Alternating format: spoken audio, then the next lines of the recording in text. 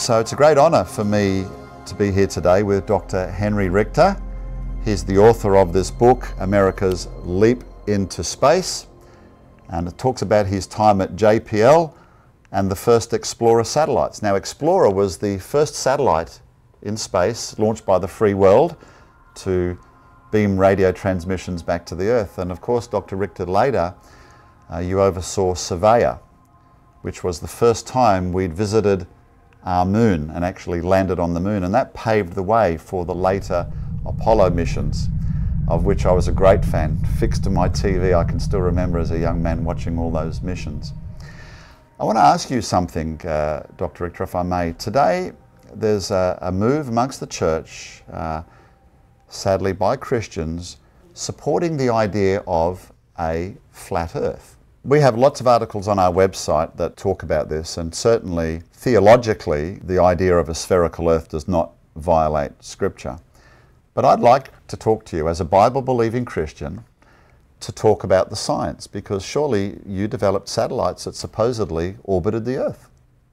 I cannot believe that people actually believe in a flat earth at this point in time, but because I've been all the way around it myself. However, we know from satellite tracking that the satellites do go around the world and come back up the other side. We were required to have a number of tracking stations because the radio transmissions from a satellite require line of sight. That means it must be able to be seen by the tracking station to get the signals. And so as the satellite comes up over the horizon, we track it. It disappears the other horizon, so we need another tracking station just beyond to stay in constant contact with the satellite. We use satellites to measure the sphericity of the Earth. So we have scientific measurements as to how clearly a sphere we have. It's an oblate spheroid, but it's very close to a perfect sphere. So we just know from tracking that satellites go all the way around, whether it's in a polar orbit, going over the poles, or an equatorial orbit. I think some of the confusion comes, Dr. Richter, because people take some passages in the Psalms, for example, as literal. Now, of course, we believe in Genesis as a real, literal, historical account of creation. Both creation and evolution are what we would call historical science. You worked in an area that we would call operational science, things we can repeat, test, observe. So people wrongly conflate the two. They think of the world science evolution, and then they think that perhaps we're trusting the world science when they tell us that the Earth is a sphere. And then there's another area called geocentrism, which are these ideas that in fact the universe revolves around the Earth. Now you, with Surveyor, of course, you helped land a craft on the moon. Now the moon orbits the Earth, so when that Surveyor spacecraft left the Earth, where did you have to aim in advance? Well, we know the laws of planetary motion and the laws of physics that determine it, and we can compute with great precision where the moon was 100 years ago or where it's going to be 100 years from now.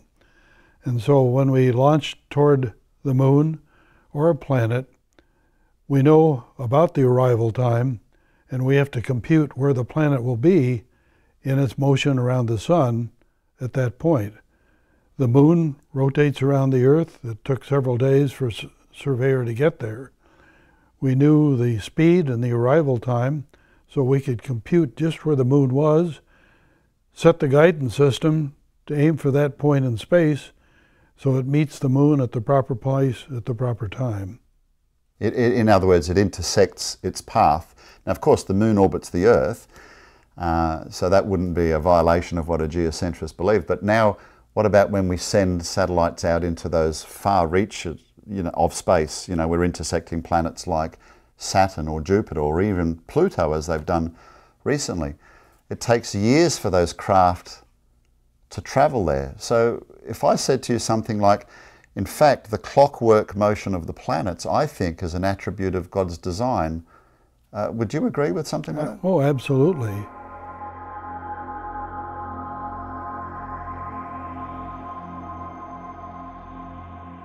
course, Dr. Richter, unfortunately, some people would say that you and I are somehow misled, or even worse, that we might be part of some sort of conspiracy, or we just haven't understood and we've been taken in by some sort of false science. Well, as we mentioned, you are a scientist, you could test and observe these things, but you're a Bible-believing Christian, so what would you say to folks like that? I came to my own conclusions by studying the Bible myself. And it was a while before I found I could get teaching that helped me understand some of the deeper things of the Bible. But to me, the Bible is just very clear as to how the universe was put together, why man was created, why we exist, and the fact that our Creator wanted us to know Him, which is mind-blowing, really, to be part of the universe, but at the same time, to have a relationship with the one that created the universe as well as created me. Now, one of the great rocket scientists of our time was Dr. Wernher von Braun, who at the end of the Second World War, of course, he was a German and he worked for the Nazis, and my understanding is he became a Christian during his time here in America. And I wrote in my book, Alien Intrusion, that he believed that our endeavors and searching in space would reveal the handiwork of the Creator. Well, you've developed craft that have been out there. What would you say in that regard? Well, first of all, I worked with von Braun. He provided the rocket that launched our satellite, the Redstone. But I became a Christian after age 40. Von Braun also later in life. Both events were beyond the time that we knew each other. I have regrets I didn't track him down and talk about our faith, but I didn't. But he was a great thinker, was very interested in space travel, but again, he gave the glory to God that put it all together. I've got a book at home from an astronaut who's been on board the space shuttle, and it's full of beautiful coloured photographs of the Earth from space. I can see my home country, Australia, and we can see the west coast of America where we are now. And of course, to me, one of the most profound photographs ever taken in all of human history was Apollo 8. Borman, Lovell and Anders, when they circumnavigated the moon, and on Christmas Day they broadcast a message back to the Earth. They read from Genesis 1. But we see Earth rise. For all the people back on Earth, the crew of Apollo 8 has a message that we would like to send to you.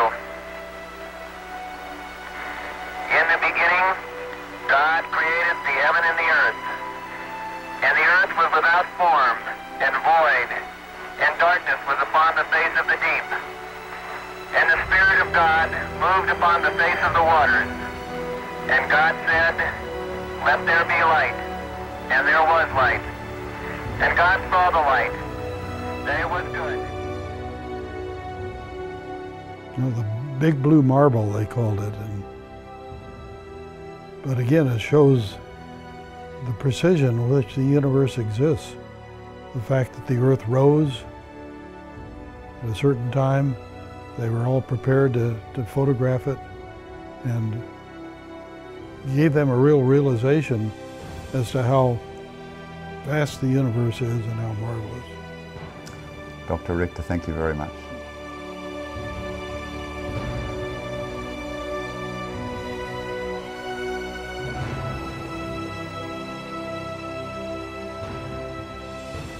So Rob, when I interviewed Dr. Henry Richter, we talked about design in the universe. He talked about the laws of planetary motion, and of course those planets obey gravity. Gravity is something you and I can test here on Earth. And in fact, Isaac Newton is credited with the discovery of gravity, one of the greatest scientists arguably who ever lived. He professed to be a Christian. And a creationist. The laws of planetary motion devised by Johannes Kepler. Another Christian. Another Christian, etc. I understand that there's a genuine motive in all of this. People believe that they're wanting to have a high view of Scripture. Absolutely. And there's passages in Scripture that say, for example, the earth shall not be moved. But elsewhere in Scripture it says, I shall not be moved, and the trees will clap their hands with joy. Should we take those literally? You have to take words in their proper historical and grammatical context. You know, for the past 2,000 years, Christian scholarship has been unanimous that the earth is a sphere. And how is it that all those scholars, looking at these Greek and Hebrew words, have come to the conclusion that the Bible is not teaching that the earth is flat? Yeah. One of the greatest successes in human history is called the scientific method. And that was pioneered by Christians. And the flat earthers and the geocentrists, they have to reject the last 500 or more years of scientific advances in physics. Just taking that a little bit further, gravity is caused by mass. Yes. The larger the object, greater the gravity. Yes, and we can measure that here on Earth. So, nobody, flat earther or a geocentrist, or wouldn't disagree, I should say, that the Sun and Jupiter are larger than the Earth. That being the case then... Actually, the flat earthers deny that the Sun is larger than the Earth. Oh, my goodness. Because the modern flat Earth people, they've got a plate like Earth. You know, the old version, people might have thought the Sun goes under the Earth and gets hauled and then pops up again. But they have a spotlight sun that just does this over a flat Earth. It has to be smaller than the Earth and close, maybe 1,000 miles away or something like that. So really, they've rejected all experimental science because we can measure the distance to the Sun. It's easy. All you have to do is have two people on the Earth to look at the Sun at the same time and measure the angle. And that angle is so small that the Sun has to be millions of miles away, because if it was only 1,000 miles away, you get a very steep angle like that, and using simple, high school trigonometry, you could figure out the distance. I come from Australia and New Zealand, as you can probably tell from my accent. But this new flat earthism clearly has a northern hemisphere bias, with the North Pole at the centre. But for one thing, we can see the Southern Cross constellation. It's even on our flags. But people in Europe and America can't see it. But we can't see the North Star from the south. This shows that we are indeed on different halves of a sphere. Also, South Africa is in the same time zone as Germany, but at night the Germans see the North Star while South Africans are viewing the Southern Cross, the same constellations as seen from New Zealand. Actually, leading Christian scholars in the Middle Ages used the same arguments in principle. For example, the Venerable Bede, John Sacrobosco, and Thomas Aquinas. But the arguments are so much stronger now that we can communicate instantly all around the world. Finally, Jesus himself must have known about different time zones. He spoke of his second coming, which will be in an instant. Now, he said two people would be in bed at night, so one would be taken and one left. But at the same time, two women would be grinding corn in the morning and one taken, the other left. And two men in the field later in the day, one taken, one left. So Jesus understood that at one time, some parts of the earth would be morning, some parts afternoon, and other parts at night. I really want to appeal to people to use their critical thinking skills. The facilities that God has given us. I mean, the Bible says, test the spirits to see if they are from God. That means use critical thinking to determine, theological propositions. Well, the same thing is true about science.